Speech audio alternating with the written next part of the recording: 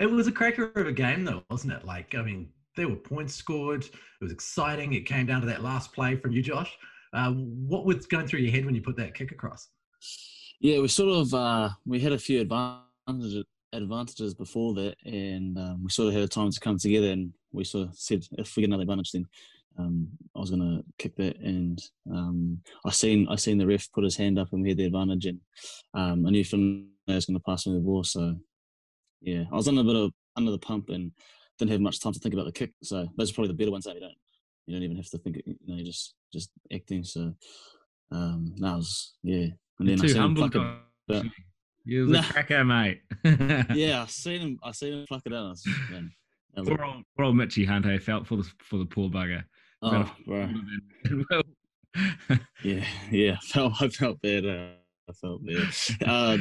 Will was saying that they were talking about it before, because obviously it was a lot of phases before it happened, and that they'd been talking to each other.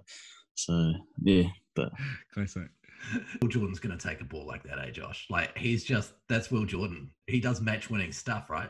yeah, I was saying, even his other try, I've seen him score so many tries like that against me, and I was just glad I was on the other side of, and I was on his team, So He's one of those guys who just the right time, the right place. Like, that's something. Can you teach that, Brad? That's just instinct, huh?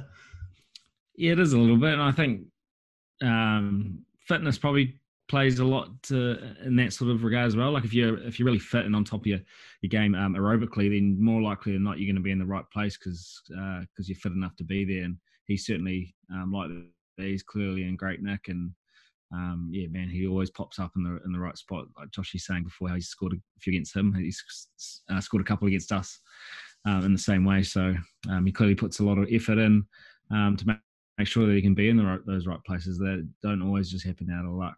Make your own luck sometimes. Obviously, we had the All Blacks team come out this week. It's a tough position for you, right? Like everyone sees you playing real well and they know it, but how many first fives can you fit in the team? And then there are these fullback come first fives that are floating around as well. Like, how did you kind of take the selection? Yeah, I guess just like as you said, you got two of the best in the world, and Bodie and Richie and Damien, who's fullback that can cover 10. So I sort of knew that that there'd potentially no room. So I spoke to Fozzie though, and his the feedback was quite positive, and that being next in line, and just my job now is just to go back to Mitre 10 and play well for Otago, which Otago's a lot of fun. I love playing down there and with the boys. So we're pretty much playing the All Blacks this week in Auckland because they got only so many players. But it was a hard one. But like I said, my job now is just go in and try to put my best foot forward for Otago.